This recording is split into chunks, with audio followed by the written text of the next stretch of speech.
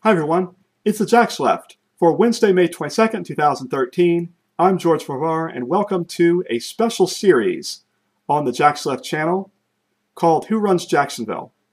In 2012 on my other channel, on the Left Turn Network, I talked about the people that run Jacksonville in a new special series called Who Runs Jacksonville. And now, today, in 2013, I bring it on to the TheJaxLeft channel with a reboot, if you will, of Who Runs Jacksonville. In this first episode, I look at the politicos of Jacksonville, our elected leadership. In future episodes on this channel of Who Runs Jacksonville, I'll talk about the various civic and business leaders of Jacksonville, as well as groups that are impacting our city on a day-to-day basis. First, let's begin with Mayor Alvin Brown, our first African-American mayor, elected as the first Democrat since 1991. Also, he was elected in one of the closest city elections in our history. I'm very encouraged by what I've seen out of the Brown administration. He's not been afraid to challenge the big issues, to take on the big issues, which are big challenges. He has recently put together a big pension deal, subject to the approval of the City Council, which I'll talk about in a moment. And this pension deal could be a substantial legacy for his first term. Going forward, there could be some very big savings for the city. This would fix the pension problems with our sheriff's office and with the fire department. So I'm very encouraged by that, as well as his effort to substantially revitalize downtown Jacksonville. He has provided the leadership necessary to get a day center open for the homeless population. So we'll see what results from that. He has had to work with the City Council, and we will see in the coming year or so what will happen with our city budget, with taxes, and there are some challenges out there on the horizon. There still is a problem with foreclosures in our neighborhoods, and how he addresses this issue, I think, will be important. I think that could be a big impact, have a big impact for him as he runs, not only in the Democratic primary, but ultimately for re-election in the general election. If I had to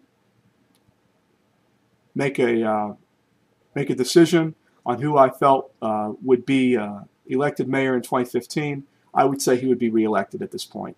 That he would win the Democratic primary and be reelected because of his efforts to not only do the things that are needed for Jacksonville, but also for him to do what he can to pull in people that are a little bit more to the right of the spectrum. So we'll see. Will the Republicans put up a Tea Party clone as his opponent? Will there be a substantial Democratic primary? These are valid questions to think about. And it's questions I think he should think about as he puts together his re-election campaign. But believe it or not, I think it's still down to the fact of that old phrase, it's the economy stupid. And it may not be as much as what you think. It may be more people looking around at the neighborhood and not being satisfied with what they see. And that would be something he'll have to address. So while the downtown revitalization effort is certainly great in the fact that we will, I think, begin to start to see a turning point, some changes happening. It will be also what happens out in the neighborhoods, out in the suburbs, that will matter as well. And it's something you should keep an eye on. That's what I think. All right, the City Council. I'm not going to focus as much on the City Council in this special series. I'll be looking at more in reports in the future. I will point out a couple personalities. We have the City Councilman Bill Bishop. We also have a substantial 5-member contingent. I've looked at the First Baptist Church over the past past 6 months or so.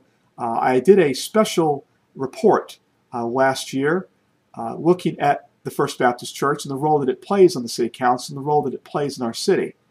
There are 5 City Council members that are members of the First Baptist Church. And that does have an impact when it comes to things like entertainment downtown.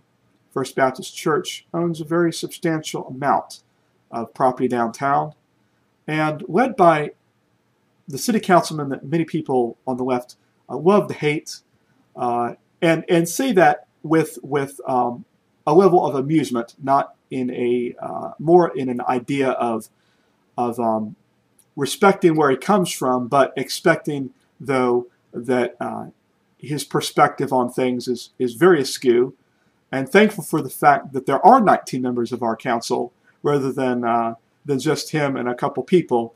The fact is that he has had quite amount of publicity, specific when it comes to the entertainment area of our Metropolitan Park. He's been leading an effort to curtail concerts at Metropolitan Park. Strange, though, how Metropolitan Park was a concert venue, and it's on the river. It's a big park with a big pavilion.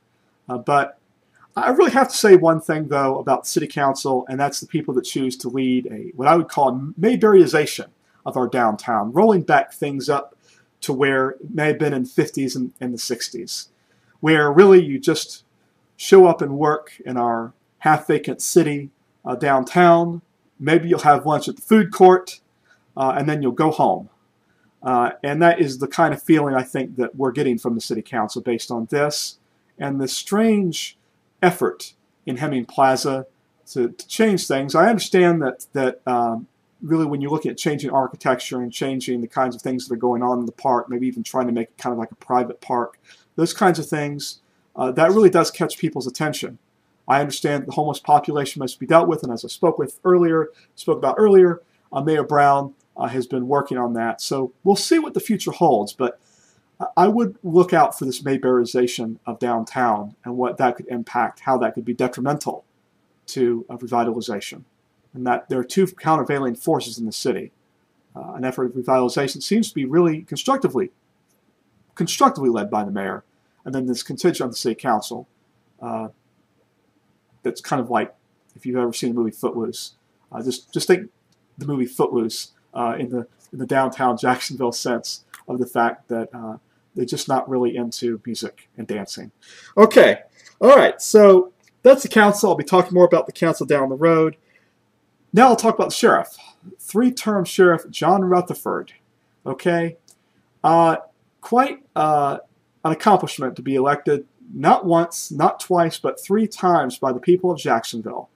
Kudos to our sheriff, who I think is, if anything, has really led that perception that we're the leading murder capital of Florida. That's finally been surrendered to South Florida, and that's a good thing.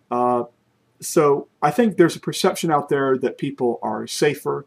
I think neighborhood quality of life when it comes to small-level crimes, though, is something that really needs to be focused on. The longer someone's in office, the more out of touch they get, no matter how many times they try to walk around the neighborhood. I think policing, at least from what I've read, what I've seen, is that there are approaches, and maybe people, and dare I say it, newer faces, people maybe that are newer to the sheriff's department might be a benefit when election time rolls around again. The question will be, will there be someone strong that can do some different things? While we may not be the murder capital of Florida, we can we should at least look around and demand more. And rubber stamping a re-election, I don't think is really leading to progress for us. But if anything, though, he did turn a corner. And if there's any accomplishment we can say is that Sheriff Rutherford, and I call him 3-term Sheriff Rutherford with some affection in that sense, because it does take a lot to be elected 3 times in a city like this. He was able to turn that corner, if anything, to turn that perception that people have out there in the community. But there's a lot more to do. And so I hope that he is up to the task for the remainder of his term, and that we see some progress down the road. All right, going to look to the future on this one person.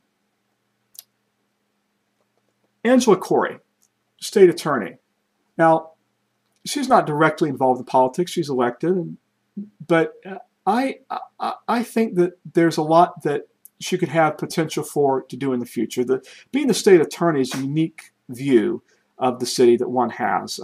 We saw with Ed Austin the success that he had in his campaign.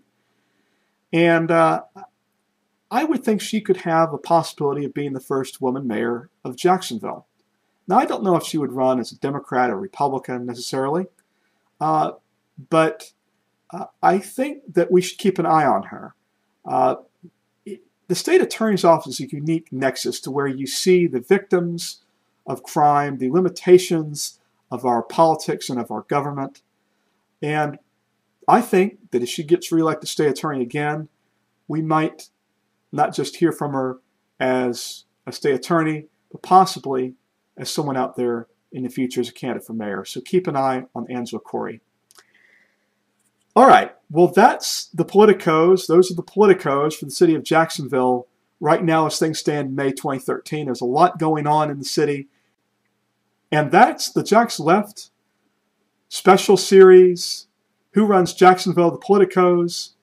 I'm glad that you were able to join me today, and I hope you enjoyed it. And I want to let you know that we'll have special episodes of Who Runs Jacksonville in the future on this channel. And I want to invite you back this next Wednesday. Every Wednesday we do a report on the TheJaxLeft channel, and after the second and fourth Tuesdays of the month, after the city council meetings on the following Wednesday, I will discuss the city council meeting from the prior night. So it's fun. I think you're really going to enjoy it. I think for those of you who are into city politics, you're really going to like it. Things are going to really heat up as we get towards 2015.